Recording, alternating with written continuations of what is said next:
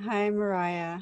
So I hear your question that what you're finding is that if you distract yourself, it actually is easier and more helpful than if you try to pay attention to chronic pain. Is that it? Yes, exactly. So this again is a kind of wise balancing act because it's not always compassionate and wise to pay attention to great discomfort.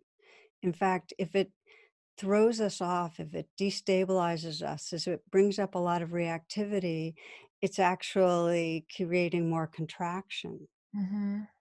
So, what I have found, and I've gone through phases of chronic pain, is that I want to be able to move my attention away from it in as mindful a way as possible, in healthy ways, like to beauty, to nature, to wonder, to music, to flowers, to that kind of thing Mhm. Okay.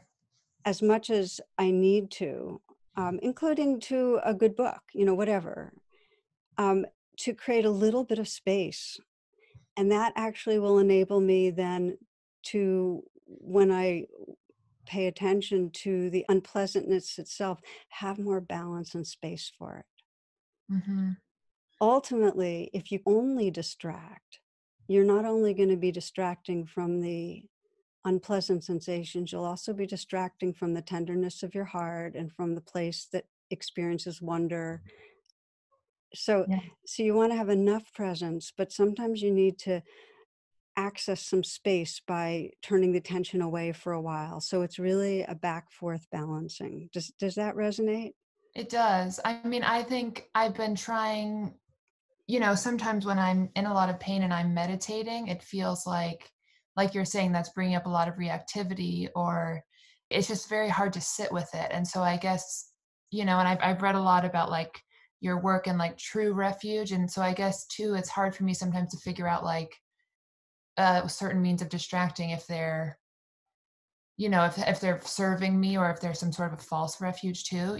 So it's because I do feel like emotional pain and is very connected to my physical pain, but it's hard sometimes to know if I can treat it the same. You know what I mean? Like, oh, am I supposed to sit with this and sort of absorb it? Or am I allowed to like take a moment and take a break from it? Because it's sort of exhausting to sit with turmoil all the time. Exactly. And exhausting yourself with emotional or physical pain actually causes depression.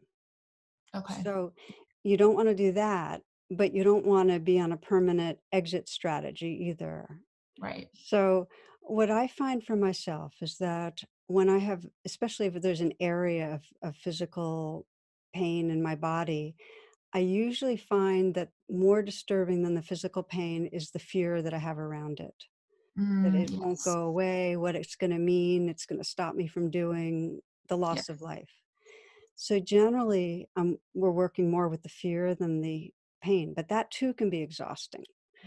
Right. So, what we do is we try to find something that's resourceful for us. It could be an image, like it may be an image of what feels like real protection or what feels inspiring to you.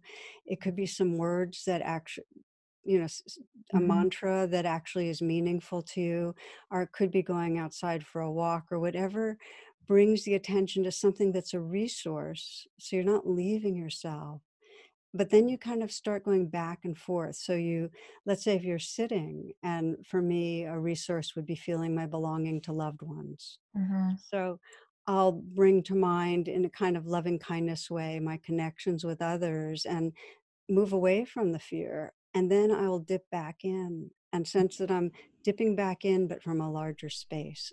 So there's a kind of back forth. And you'll find that in both true refuge and in radical compassion, how to move back and forth from a resource state to what's difficult. Right. No, that makes so much sense. It does. I think it's hard for me, but the balancing act is difficult, but I do see the merit in it for sure. It's a deep practice, but eventually every one of us, if we don't die suddenly in an accident, is going to experience physical pain and certainly emotional pain. So knowing how to do this kind of pendulating was what they call it in psychotherapy really can save us. It can Hmm.